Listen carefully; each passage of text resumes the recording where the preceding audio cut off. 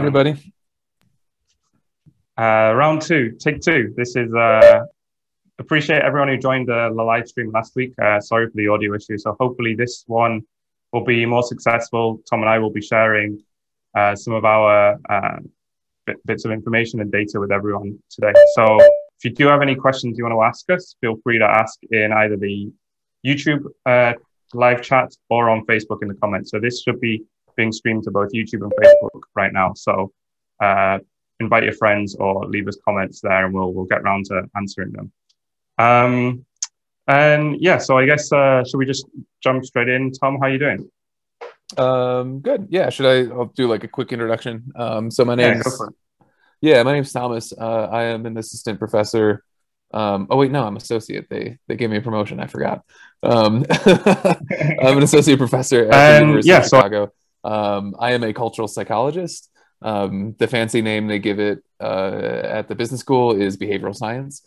That's like the fancy new way of saying psychology. But I'm a cultural psychologist. I'm at the business school, but I don't really know much about business. I'm just a psychologist. And I accidentally started a social enterprise called Smart Air.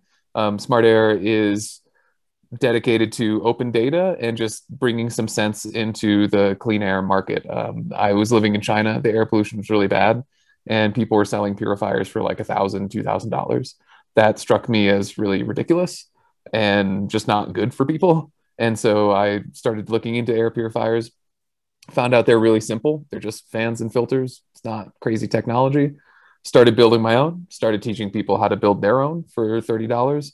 And then eventually started Smart Air to teach people how to build them, and then to provide for people who don't want to build them themselves, which is most people, myself included. We provide simple, low-cost air purifiers and data to back it up. And yeah, our goal is just to get people clean air. If they buy a Smart Air product, that's cool. If they buy another sort of local, as long as people aren't getting ripped off, and as long as people are making a decision based on data and rationality, that's cool with me. Doesn't need to be through me in particular. I just want to help people breathe clean air like I wanted to. Paddy, you want to introduce yourself? Spot on. I think so. Hopefully that's the purpose of this live stream today. We've been fielding questions in from all over social media, and we've got a list of questions here we're here to answer. So the goal of this really is to help you, the listeners, the viewers, to answer any questions you have about purifiers, masks, viruses, whatever it might be to do with breathing air. We are here, and that's essentially Smart Air's role. We are here to help answer those questions, dispel the myths, use data to show you just essentially how you can protect yourself without breaking the bank. So hopefully that's what we'll achieve here today. If not, let us know in the comments and we'll work on improving it.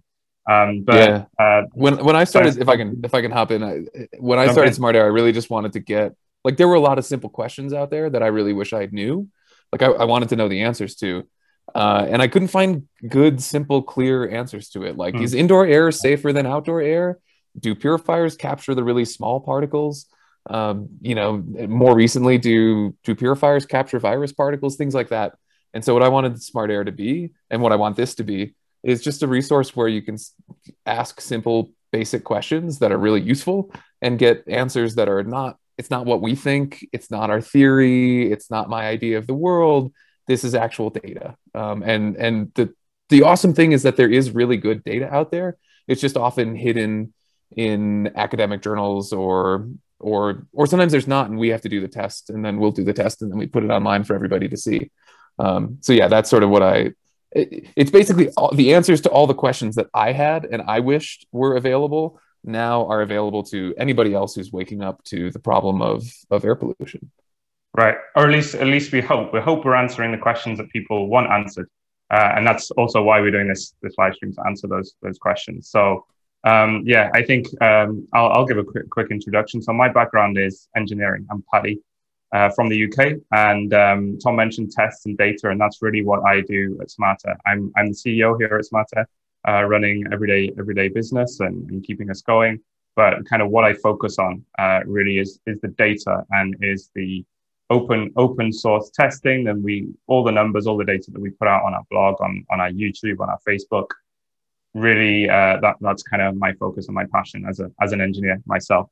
And I think, Tom, you mentioned just then, the question that's going around right now is HEPA filters and viruses? And that's one of the questions we actually had from people on social media. So let me read out the question, and then I'll let you go in and answer it. So someone asked, how effective are air purifiers for virus protection? I'll field that to you. Yeah, so this is a question I hadn't really thought a whole lot of. I mean, my original motivation for air purifiers and all that was air pollution. And so I hadn't really thought a lot about viruses until, COVID came around. And this is actually kind of a fun, there's kind of a fun behind the scenes thing with Paddy and me. When COVID started, we spent a lot of time talking about, hey, air purifiers useful for COVID? Like, is this a good thing for COVID? And I remember I in particular was really skeptical. I mean, we knew from the data, there's good data out there showing that HEPA filters capture viruses. Very clear. Masks capture viruses, right? Even like weak, thin, N95 masks, they capture virus particles. So thicker, larger HEPA filters also do too. We know this because back in I want to say it was in the 60s, researchers shot virus particles at HEPA filters. And then they measured on the other side of the filter, like, are these viruses getting through? And the answer was no. I mean, over 99% of these virus particles would be captured by HEPA filters. The reason that's kind of surprising to a lot of people is HEPA filters are rated to get particles 0.3 microns and above. That's just small. But a lot of viruses like the coronavirus, if it's floating around by itself, is smaller than that.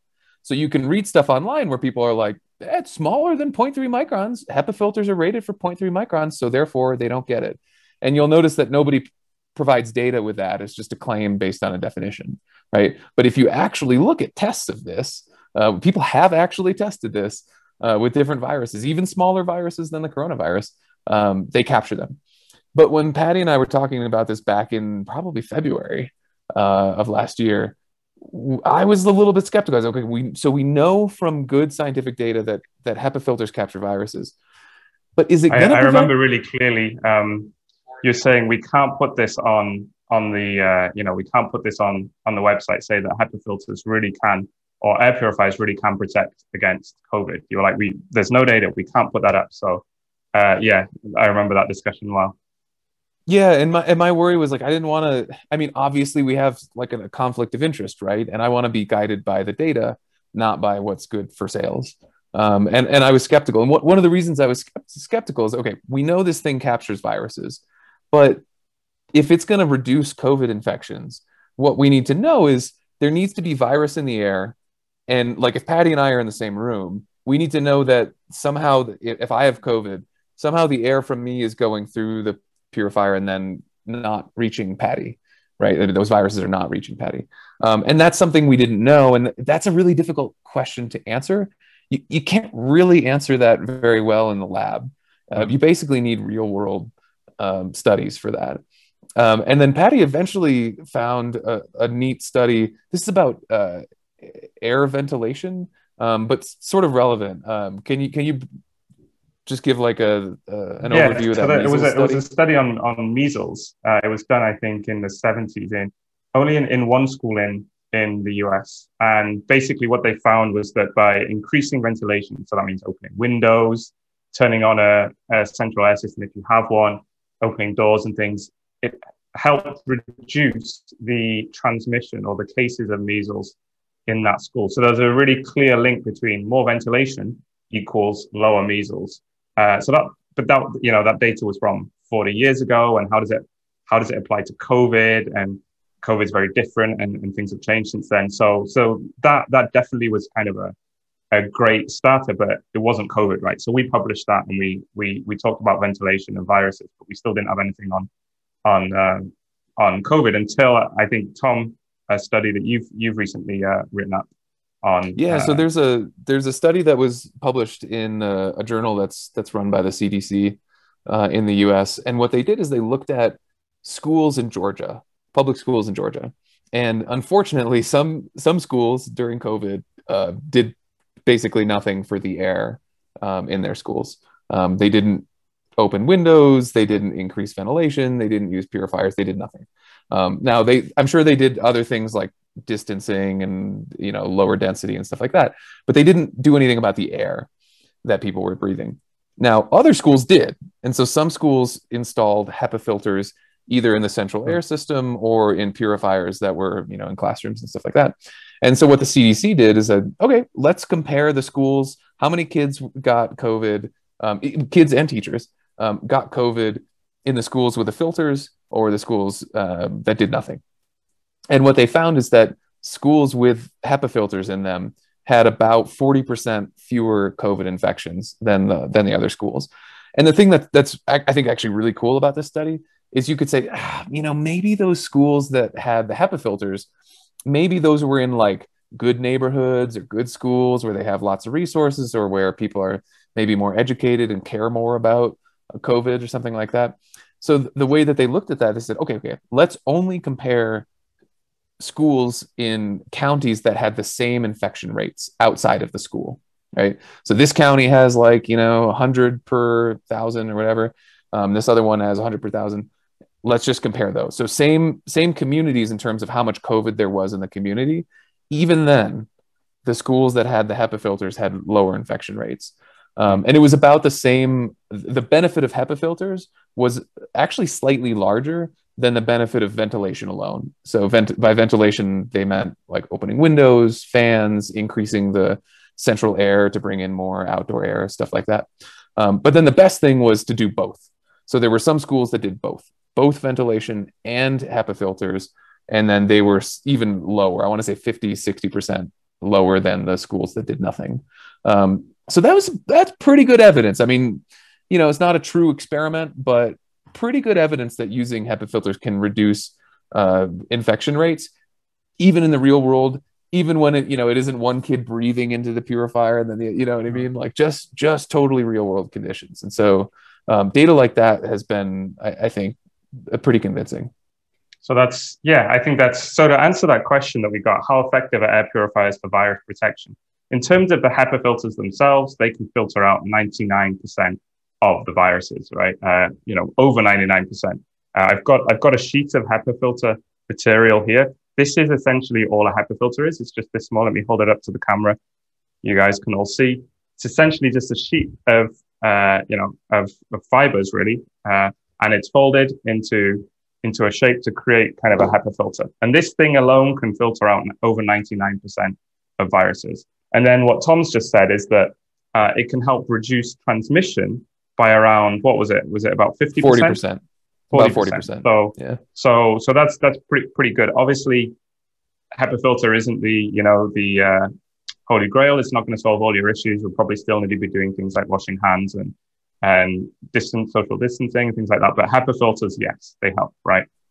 So I think that's really great data, and we're pleased to have that because we've been alluding to this over the past year, but now to actually have this concrete data available to show that this is working is really great.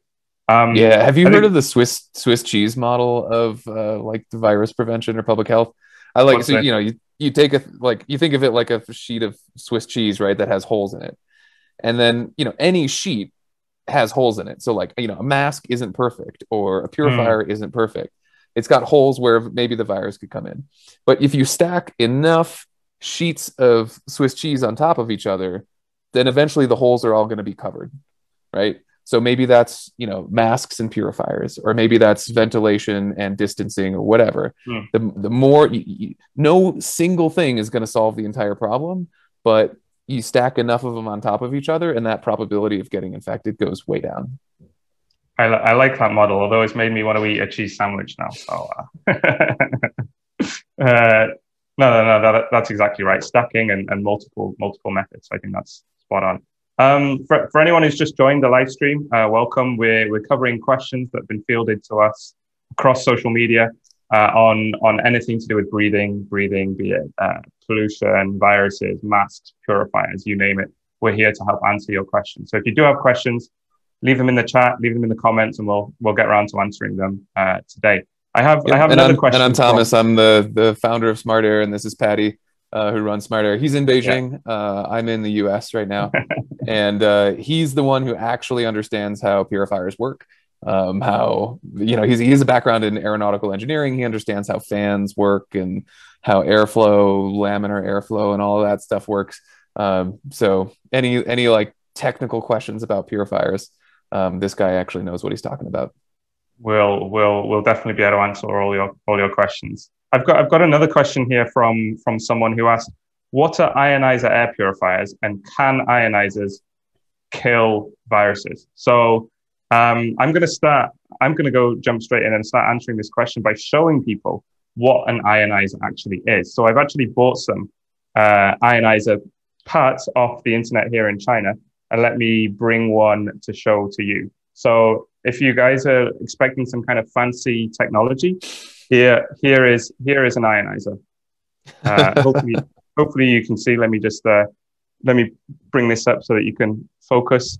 This is an ionizer. So this brush here, is it going to focus? Not quite.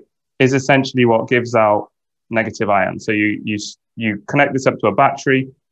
This little thing here shoots out ions, and that's essentially all an ionizer is. And I've got a bigger one here just because I felt like buying more. So I've got a big one, and you can see this has got 20 brushes on the end, and this can shoot out a lot more iron. So essentially all this is doing is you're using electricity to create to break electrons away from gases in the air, and to kind of turn the gases in the air into either negative or positive. Generally, ionizers only give one type. They give negative ions, unless you're talking about bipolar ionizers, which bipolar actually they give you positive and negative.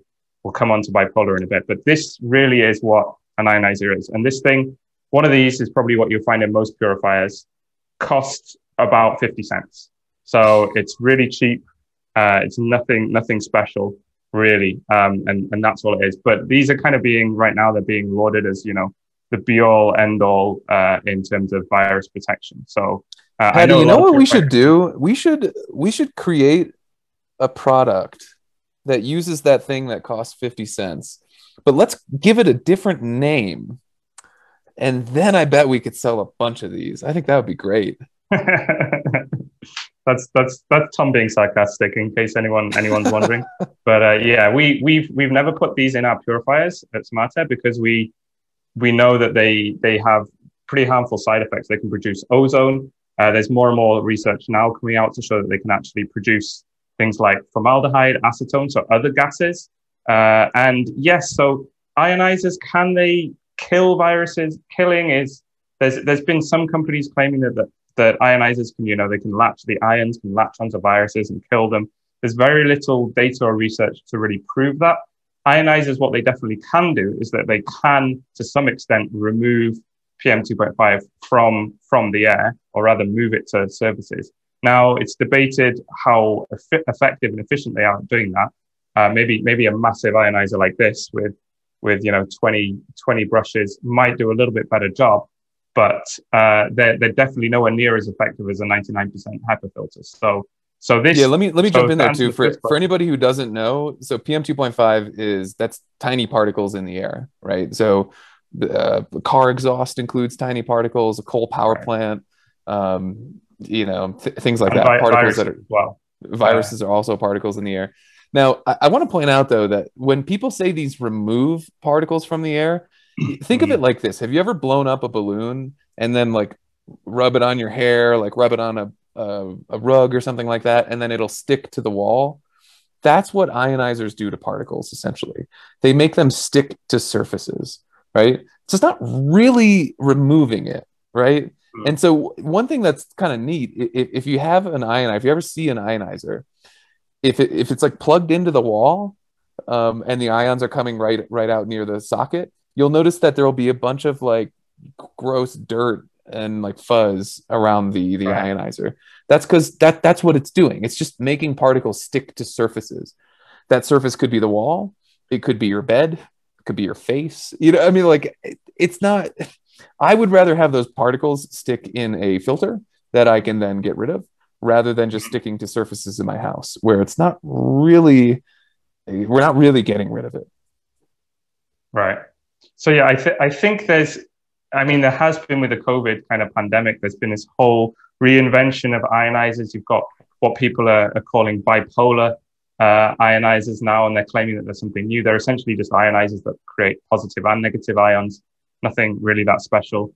But I think there is slowly a consensus appearing that people are aware of ionizers and are choosing purifiers without them. So I really think that's the way to go, or at the very least, a purifier that you can turn the ionizer off on. Tom, do you want to talk about the bipolar ionizer incident in the US? Because I know you're there and you've probably been hearing about it or reading about it a bit more than I have.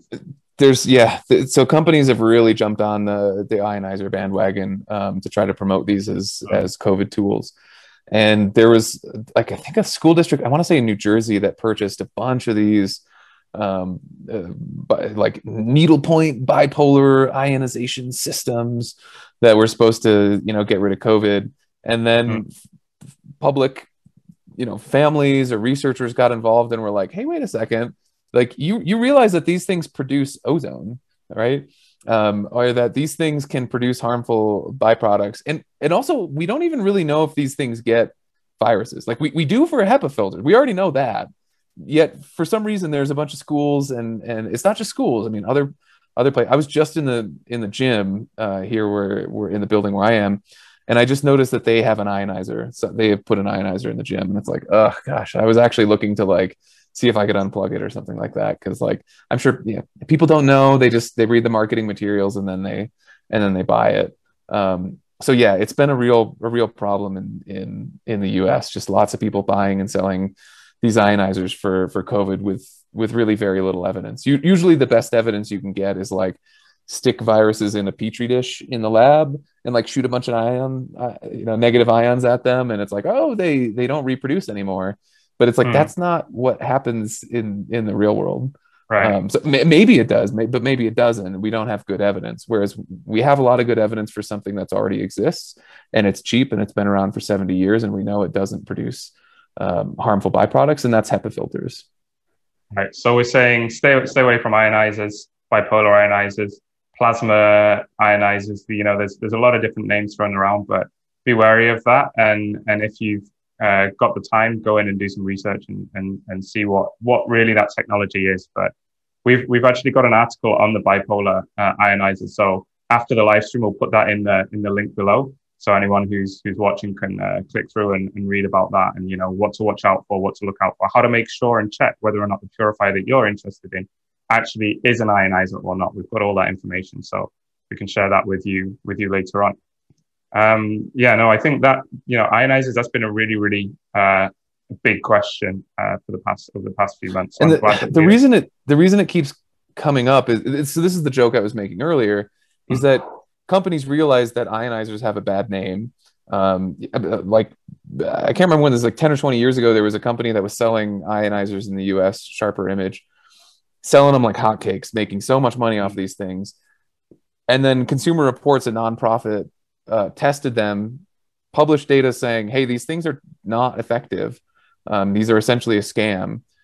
The company sued Consumer Reports and then lost because Consumer Reports was right. So it's you might say wait a second, so if they lost and that was public, why are these things still being sold? How do they keep coming up?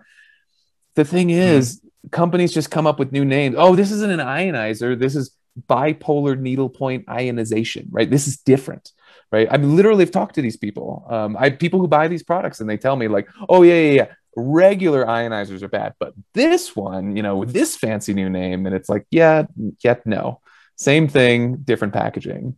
So if there's a piece of advice I could give you, it would be if you're looking at things like that, really be wary of just fancy sounding technical names with bogus claims around it.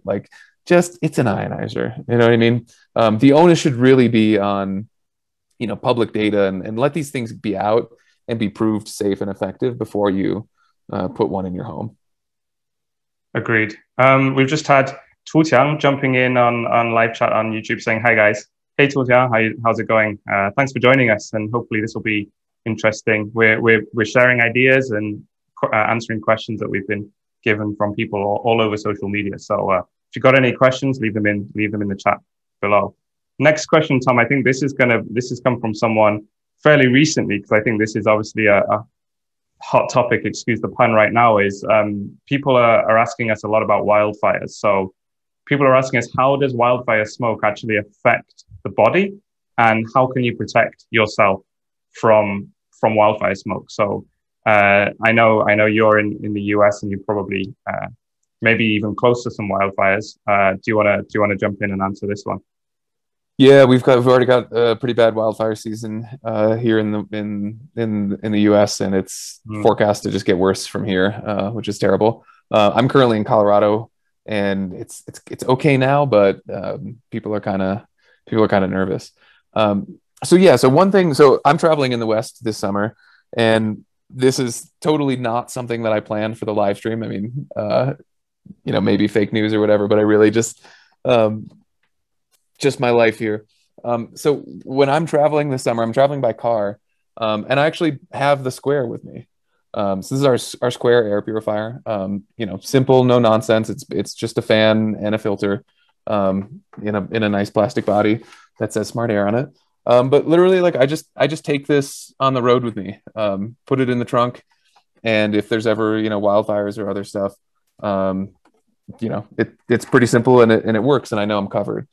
So a lot of what you're going to be concerned about with wildfires is particulate. Now, there can be gas pollution as well, but the main thing that I'd be concerned about wildfires is particulate.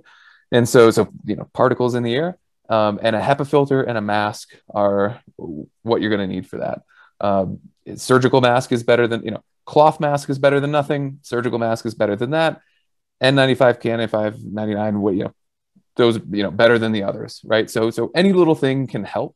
It can be really frustrating. Like a few years ago, there were wildfires in California, and a fire station in Sacramento was giving out N95 masks to people because the smoke was so bad.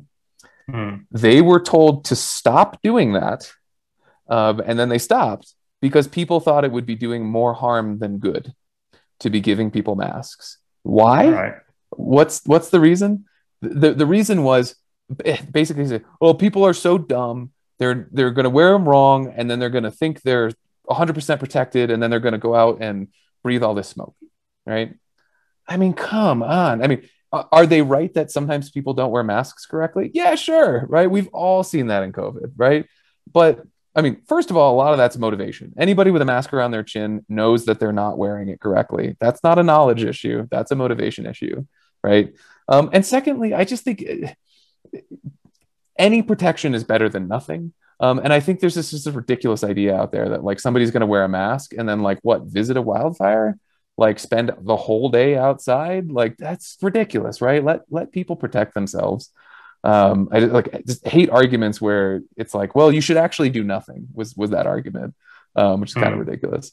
That reminds me actually of in the early days of COVID, people were saying, I was hearing, I actually got interviewed by BBC, and they were saying, oh, but surely by promoting masks, aren't you worried that people will put a mask on and then think they're 100% safe and just go out and do everything? And I think it's a similar thing. It's like, so Tom, what you're saying is masks and air purifiers can help filter out wildfire smoke, because it's essentially PM 2.5, right? Tiny particulate. But again, they're not 100%, just like we had for COVID, just like the Swiss cheese model. You'll need these layers of protection. So masks, air purifier. If you don't have a mask or a purifier, staying indoors, how is that going to affect PM 2.5? Is that going to help at all if you just go inside and close your windows and doors, Tom? Yeah, so this is a question I had early on. I remember I very early days of Smart Air, I had a debate with a friend of mine in Beijing, because my intuition was, if I'm indoors, I'm probably breathing less. So pollution's coming from outdoors mainly. Like if I'm living in China, it's like factories and power plants, stuff like that. Wildfire, okay, pollution's coming from outdoors. I figured, well, if I'm indoors, I'm breathing a little bit less pollution than if I'm outdoors, right? And my friend was like, well, no, I mean, the air just comes from the outside anyway. It's not like you have a different air source indoors, so it should be the same.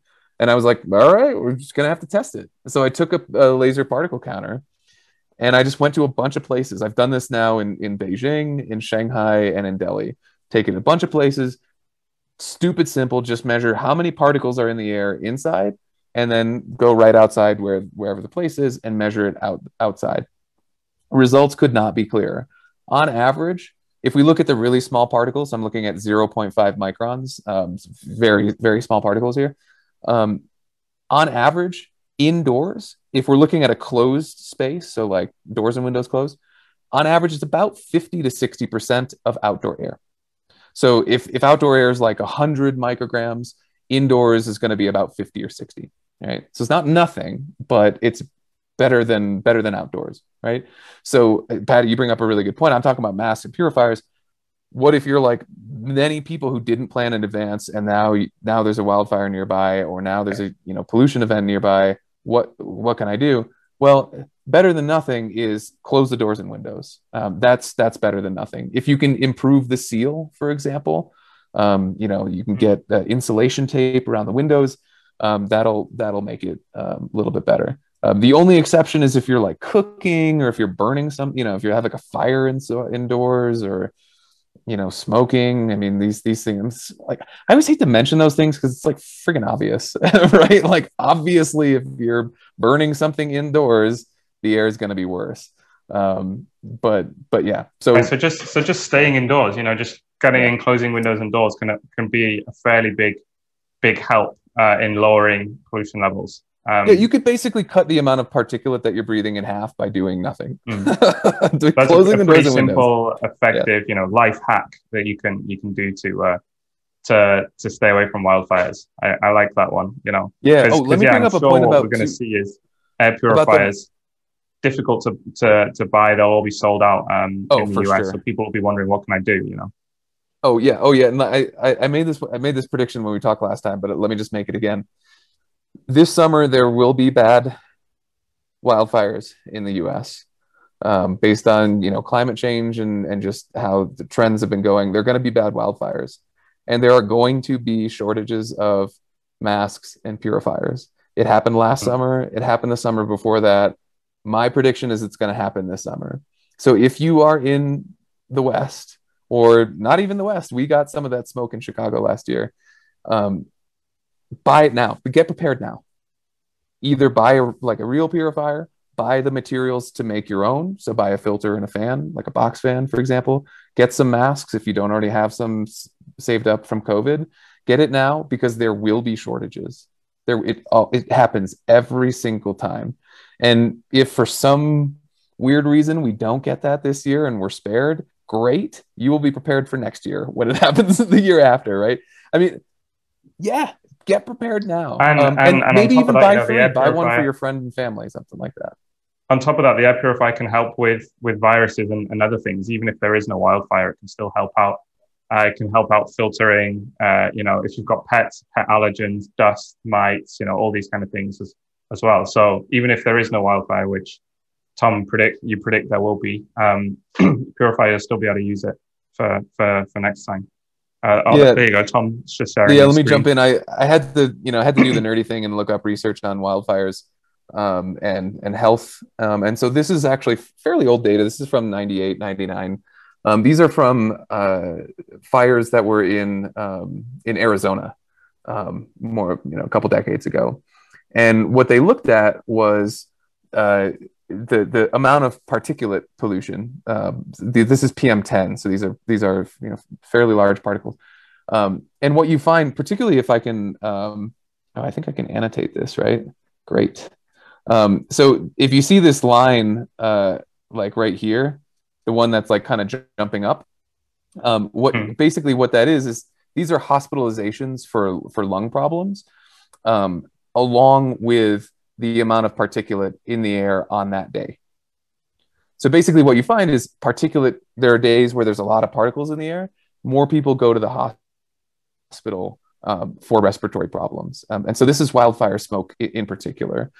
This is basically just one random study that I picked up. There are plenty that are like that. So basically wildfire smoke is going to affect people. The one thing I would say though is that that's hospitalizations. People often think like, oh, yeah, it affects like sensitive people, or maybe some people have asthma or COPD or whatever. Wildfire smoke is going to hurt you whether you have an underlying condition or not, even if you don't feel like it's affecting you. Wildfire pollution, regular pollution, will increase things like inflammation in the body, blood pressure. It'll lower heart rate variability, which that's a bad thing. These affect young, healthy people. So even if you don't feel like you're coughing or wheezing, it is having an effect on your body. It's having an effect on my body. So, be prepared. Don't wait for symptoms. Apologies there to people. Tom's screen share might have gone. You might have only seen half of it, but I think you got the gist of it. So hopefully that's all good. If you want more questions, or if you want to see those graphs, Tom, I'm sure you can share them. We can put those in the description below as well. So yeah, wildfires is really something that in China 3, 4, 5 years ago, everyone was, or around the world, everyone was saying China really is the most polluted place in the world. China's air pollution's improved a lot, and now we see another form of air pollution. It's not industrial. It's not from cars. It's not from what we're used to air pollution coming from, but it's from these wildfires and yeah, from the wildfires and climate change. So yeah, we've just got a question from YouTube live here. This is again from Tujiang. Thanks for the question, saying, is there a way to use rechargeable batteries for an air purifier to make it portable? And Tom, I know you have one of these, so is that right? And how is it? How does it work? Is it effective? So it's a thing. I mean, there are portable air purifiers out there that run on batteries. I've tested it. Actually, if you go to our YouTube channel and search for wind with a Y, so like WYND, you can see a couple live tests that I've done with it. And basically, yeah, it looks like a coffee mug essentially. And there's like a little battery, a little fan, and a little filter in there. And you turn it on, and it's almost like the coffee we're shooting out at you. It's like, clean air is like shooting out at you. And basically what I find in those tests is if I get really close to this purifier, the amount of tiny particles in the air go down by about 50%, which is, better than nothing. But that's really close to the thing. And it's pretty loud when it's on high. So it's like, it's not super pleasant. So it is possible. But I think there's decent limitations there on the amount of power that you need to. It's I think both the power and then also the size of the fan. You need a decent size fan and filter in order to get enough efficiency to get that out. Although I will say this is one thing that Paddy and I have been debating for years, is whether we could make a better one, and one that's effective enough, small enough yet effective enough to actually be useful. The wind, I think, is, marginally useful. But I still believe it can be done. Paddy's more skeptical. Who knows? Maybe we'll see in a few years. But Tom, do you want to share? I think for those viewers who have just joined and maybe didn't see earlier, Tom, do you want to share what your solution is right now as you're traveling around your portable air purifier? So, yeah, I mean, if you want to call this portable, I mean, I carry this in the car. So when I'm traveling this summer, I take the square purifier that we have, and I don't know, it's like the size of like a large toaster or two, maybe. I can carry it in one hand. It's like fairly easy to carry. But when I'm traveling by car this summer, this is what I have with me to breathe clean air. So that's fairly. So you're essentially saying portable air purifiers, something running on a battery, really doesn't have enough power. The fan's not big enough to really clean a big enough space. So you still kind of need definitely not. Yeah, definitely not a space. I've tested it in spaces before. Like, can it clean a room? And like overnight in a closed bedroom, like a little bit, like maybe 10% lower particulate pollution overnight in a bedroom. The way I use that is I basically try to be in the airflow. So I try to have it just like a couple feet away from me, and then I can literally feel the air on me. But even then, I'm not getting maybe 50% reduction, maybe, if I'm like really sticking my face in that thing. So it's possible, but like to entrepreneurs or engineers out there, I would say try that one on for size. And if you get something, send me an email and we'll put it on the web, because I think that's, I hear from so many people who want to make a better mask. We have good masks already. Like N95s are so cheap and simple and effective. People keep emailing me to say, I want to make a better mask. And it's like, I tell them no. Like, I mean, go ahead and try. But here's something that nobody's ever emailed me about. Go do that. Like, that's a really cool area for innovation, I think. I think that's really a key to what we try and do at Smarter as well. It's not, ionizers and things. These things have been done. We're not trying to reinvent the wheel or try and solve a problem that's already been solved. We're just trying to take what we already know and just make it as efficient, as effective as possible. So masks are a classic example. We've never gone into masks because we don't think there's anything that can be done really to improve the effectiveness. Now, breathability potentially, if someone came out with a mask, said, hey guys, I'm working on this mask that's much easier to breathe through and can still filter 99%, then maybe we would consider it. But, we haven't seen that yet. So we're really trying to focus here on making things, helping people breathe. That's not reinventing the wheel, not crazy marketing or anything like that. I think we've got time probably for one more question. This one came from Jeff, who's in Ho Chi Minh City in Vietnam. It's kind of more of a discussion. So let me just read this out. So he was wondering kind of our opinions and challenges on spotlighting the issue of air pollution in kind of a judgment-free way. So his kind of background is saying that, people are raised in cities in Vietnam, they're kind of normalized to the air pollution problem, or, they're fatty to the facts and fears, they're kind of like everyone's warning them, oh, air pollution. And it's like, well, I'm kind of living in this. What's, oh God, what am I supposed to do? I'm used to it. A phrase that we hear in China is, 我习惯了. I'm used to it. My body is used to it. So coming from someone, so it seems Jeff is someone who graduated from the Swiss Alps, beautiful clean air. It seems that when he shares the effects, people aren't going to listen, and they don't not going to listen. Oh, you're someone who came from really clean air. Why should we listen to you? We've lived here kind of the whole time. So what can we do to spotlight the problem for these people? Jeff, this is a really great question. It's something we've seen and faced, I think, in China, India, you say Vietnam. So really many places. And it's just the same, if it's myself or Tom coming in and explaining to people in China or India, we are the same situation, right? We've come from somewhere else. What can we do to kind of really help people and show people that this is a serious problem, not just for us who have grown up in the Swiss Alps, but for people who have been living in air pollution for their whole life, and maybe their bodies got used to it, but are they really safe, and what can they do? So Tom, do you have any suggestions or ideas on what can be done in this kind of situation? I saw this question and I wanted to hit it too, because I just thought, like, what a great question. I mean, this really hits at a lot of my experience. So I've given air pollution workshops, DIY purifier workshops, 200 maybe, in all over China, India, and in other parts of the world.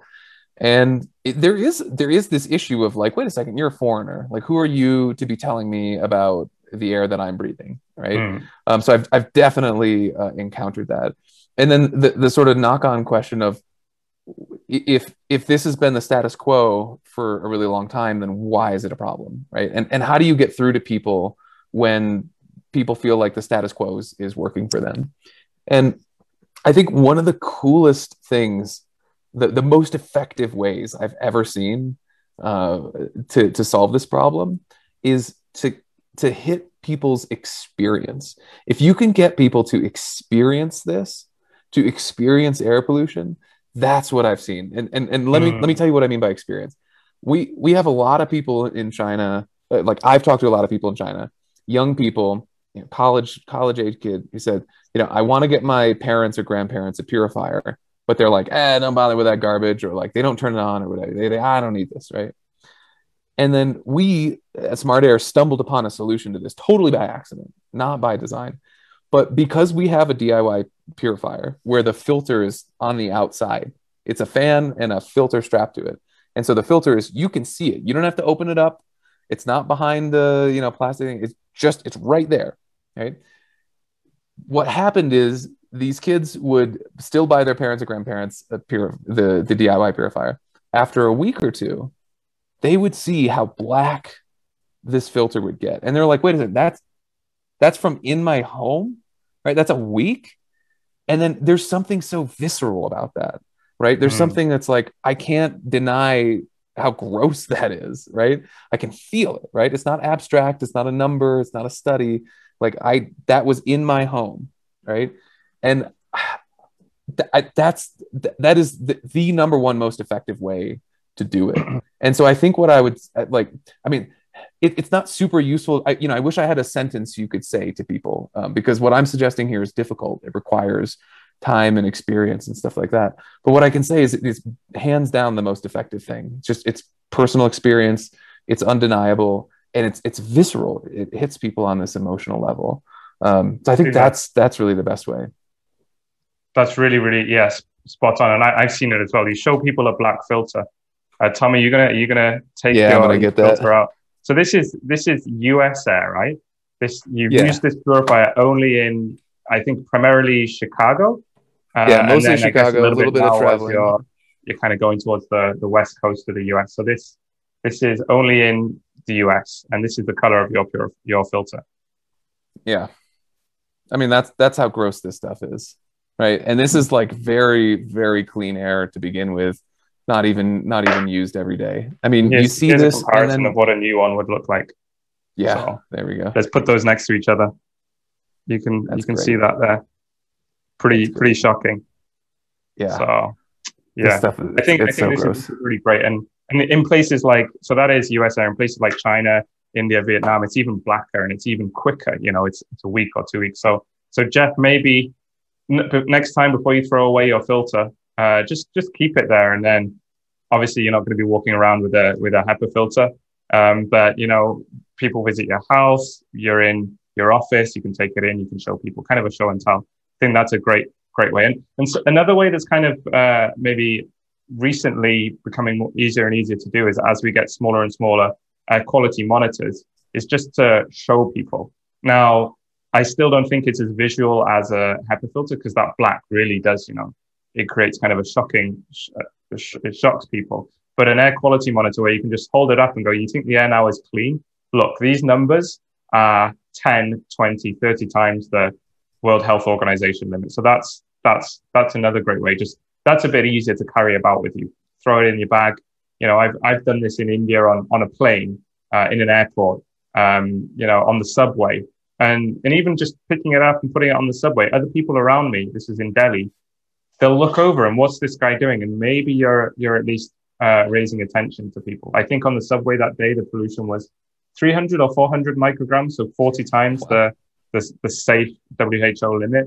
And actually they had it up on the screens. So Delhi, I was impressed. Delhi Metro, they put up the AQI on the screens, that says next train coming in 3 minutes, and then they had the AQI. No one's paying any attention. But if you've got this device, people will look over your shoulder. They will want to, they want to see, what's this fancy gadget? What do these numbers mean? So I think that's another way. Oh, if I can out my brother. So my older brother works for the California Air Resource Board, which is sort of like the EPA. Yeah. So this guy knows. He's smart.